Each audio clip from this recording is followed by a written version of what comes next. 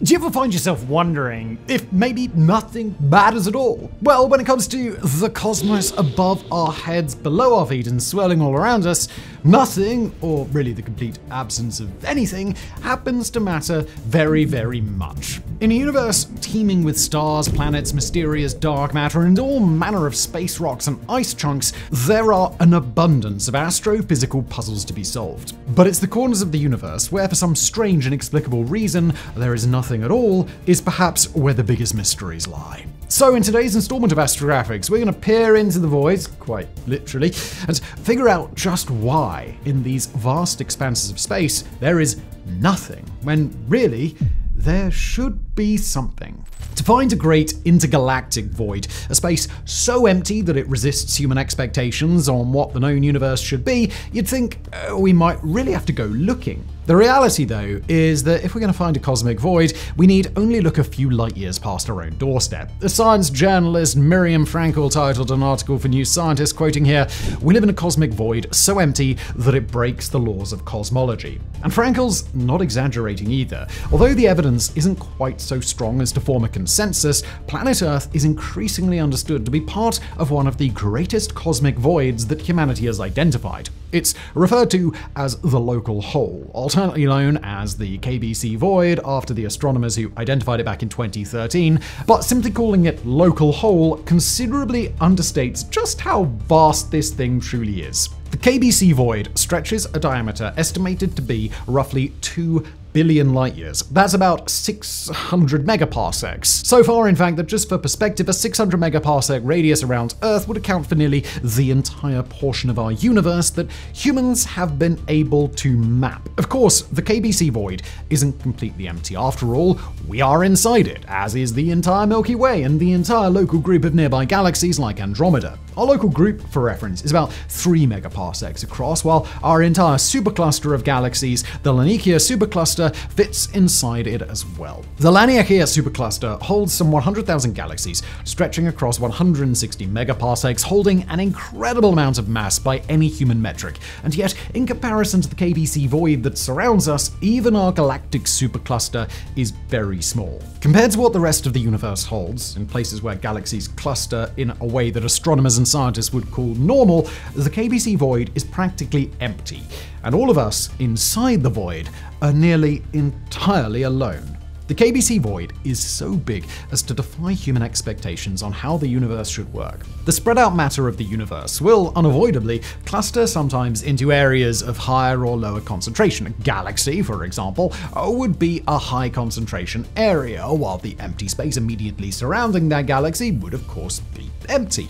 But in a much broader sense, matter should, in theory, be distributed relatively evenly across the cosmos. Look at the known universe and chop out, say, 100 chunks of space that are each a megaparsec wide, a megaparsec long, and a megaparsec tall, and despite the unique arrangements of matter inside those samples, they should all contain roughly the same amount of stuff. But even just by looking at our own KBC void, we know that those expectations simply do not hold up. Even with much of the Laniakea supercluster within its limits, it is so much emptier than it should be that it's nearly an impossibility under most interpretations of how the cosmos should work. Roughly spheroid in shape, the KBC void is surrounded by what amounts to a shell, other galaxies, other stars floating out in the nothingness, as well as other matter, all of which we can observe quite clearly using the technology that we have on Earth. There's no discernible barrier to any of that matter moving closer to the Milky Way or infringing on the KBC void,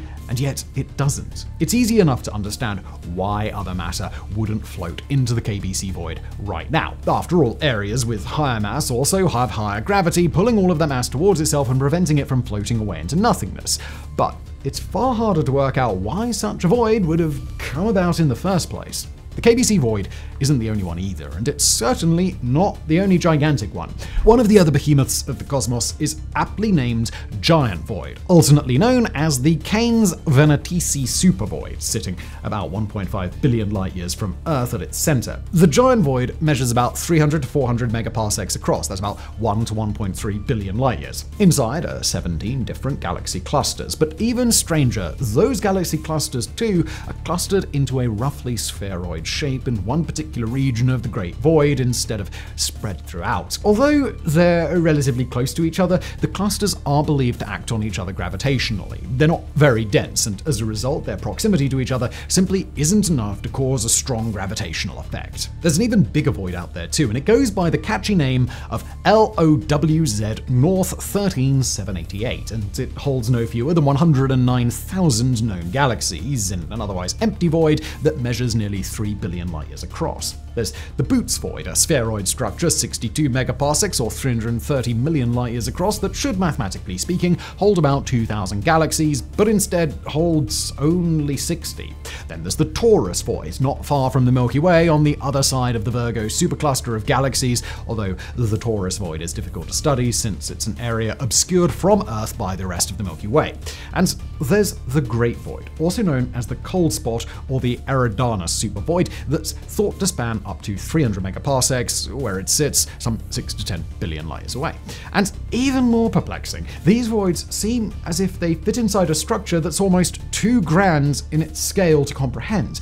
Galaxy clusters travel in winding knots through them. They cut through them in dense sheets of matter, so as to separate one void from another, and they weave together in a vast coiling architecture that makes up our known universe. The voids, and with them the even greater supervoids, are what remains in the space they leave behind. Far larger than any galaxy, to be sure, but seemingly a part of that same great superstructure. Now, when we imagine a cosmic void, it's easy to imagine simple emptiness, but we know for a fact that that's not the case. For direct evidence to immediately disprove an idea, look no further than your own mirror. We, after all, are part of a galactic supercluster at the heart of our own great void. Ask what happens in such a void, that'd be us. But that also means that supervoids are full of all the stuff beyond our world that we can clearly see.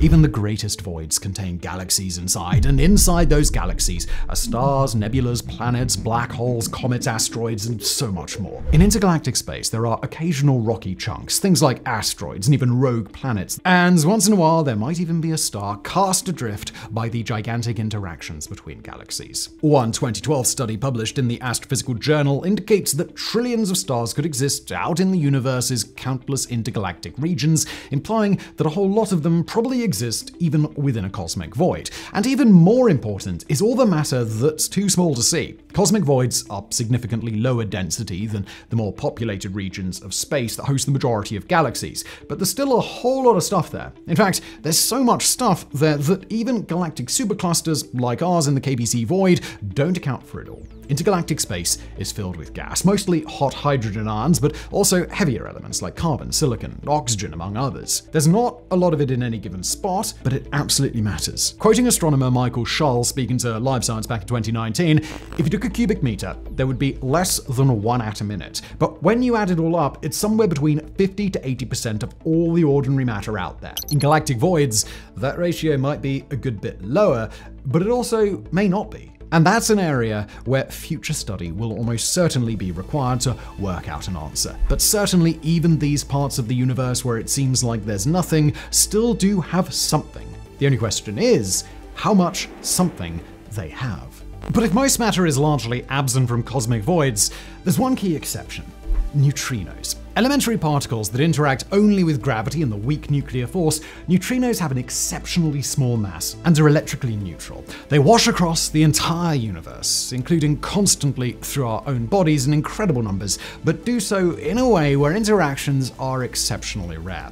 But neutrinos are completely unrestricted in the way that they run through cosmic voids. By studying neutrinos, scientists may be able to further examine the nature of cosmic voids, something that the recently launched Euclid satellite of the European Space Agency should be able to help with. In fact, voids are one of the few places that the tiny mass of individual neutrinos and their nearly negligible gravitational effects actually matter. When taken en masse, the gravitational effect of neutrinos may cause voids to grow relatively slowly in today's universe, holding together the void's disparate bits of matter through a very weak but still meaningful gravitational effect. But the lingering question behind all cosmic voids is the same no matter what goes on inside each one. How do these voids actually form, and why do they exist? Gravity provides some level of an answer here, and certainly gravity bears at least some responsibility for supervoids being the way they are. Galaxies exert massive amounts of gravity on the space around them, and galaxies and other celestial objects work in a way that should bring them together rather than push them apart. That provides some explanation for the vast superstructures that exist around these voids, made up of matter that should be gravitationally attractive to the matter near it. Over the course of billions of years, those gravitational structures will pull each other into a sort of formation, forming not only galaxy clusters and superclusters, but the larger filaments that seem to make up our universe's largest structures. But while gravity can explain some of the phenomena, it can't explain the whole thing. To illustrate why not, let's imagine a supervoid, say 100 megaparsecs wide. It makes sense that galaxies that are near enough to each other to feel each other's gravity will eventually cluster together, but it does not make sense to assume that the galaxies that should be at the center of a supervoid would be pulled all the way to its outer edges by galaxies dozens of megaparsecs away.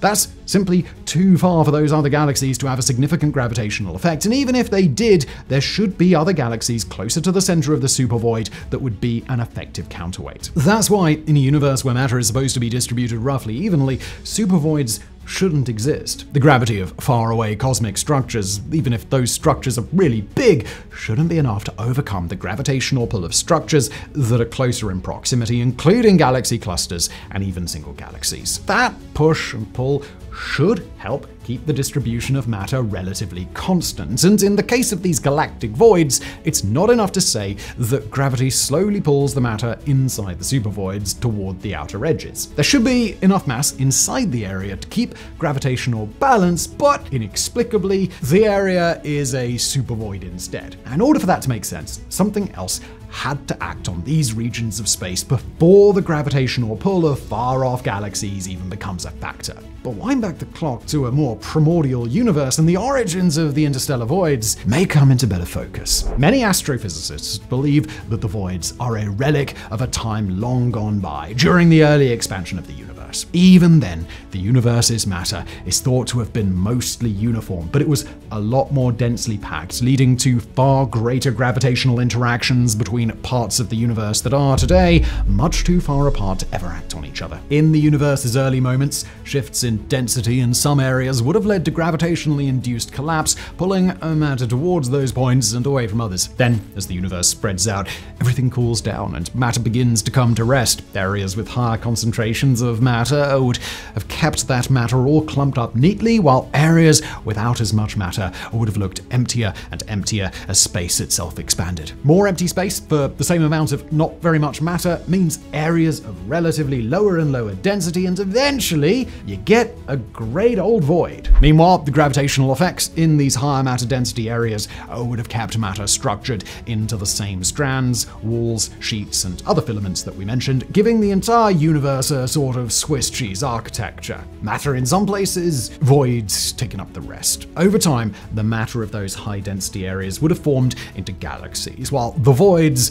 got bigger and colder, and the higher concentrations of matter inside them, the galaxy clusters and things like that, lose their ability to act gravitationally on the other matter within the void. This explanation of supervoids is helped along by the evidence provided by cosmic background radiation, microwave radiation that dates back to about 380,000 years following the Big Bang. That radiation is pretty much homogeneous across the universe, suggesting that when it was generated, the universe was broadly homogeneous too. For that to have changed now suggests that supervoids aren't a complication within our understanding of the universe, but that they were, at some point, created. And helping the whole process along is dark matter. Now, we're not going to belabor a whole explanation of what dark matter is for this particular episode, other than to emphasize that it's matter that humans are pretty sure, in a mathematical sense, does exist, that can't perceive using the tools and technologies that we have. But by adding dark matter into the high-density areas of the universe,